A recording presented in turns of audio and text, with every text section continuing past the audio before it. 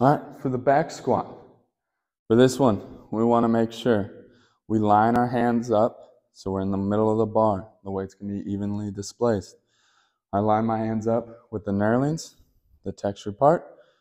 Then I'm going to pull my back together with my scaps. I want to activate my traps to give that bar shelf to sit on.